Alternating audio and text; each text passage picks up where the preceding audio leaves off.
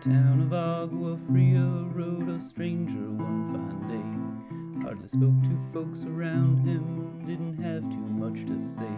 No one dared to ask his business, no one dared to make a slip. For the stranger there among them had a big iron on his hip. Big iron on his hip.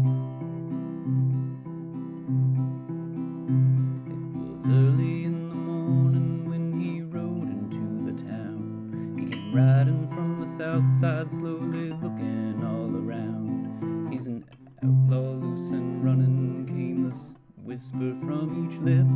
And he's here to do some business with the big iron on his hip.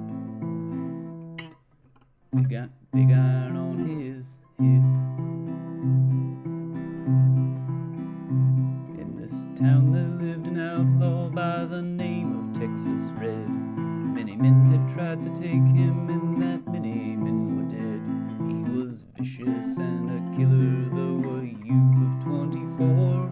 And the notches on his pistol numbered 1 in 19 more. 1 in 19 more. Now that stranger started talking, made it plain to folks around. He was an Arizona ranger, wouldn't be too long in town. He came here to take an outlaw back alive or maybe dead. And he said it didn't matter, he was after Texas Red. After Texas Red.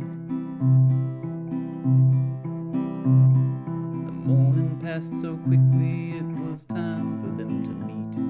It was 20 past 11 when they walked out on the street. Folks were watching from their windows, everybody held their breath. Then knew his handsome ranger was about to meet his death. Was about to meet his death.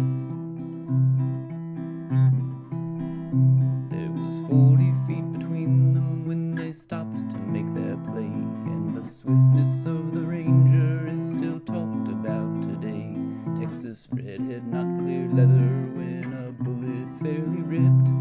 And the ranger's aim was deadly with the big iron on his hip. Big iron on his hip.